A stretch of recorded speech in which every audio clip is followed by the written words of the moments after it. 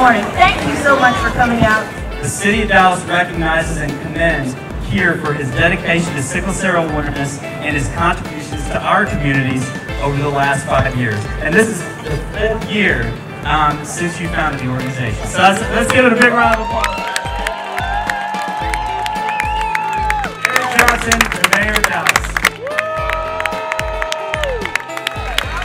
I gotta say thank you to the City of Dallas, man. Y'all keep going up every year.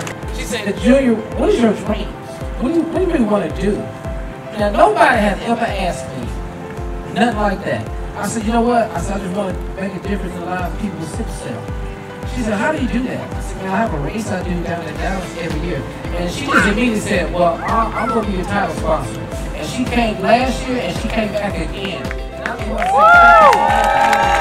you are the best part of the crowd ever.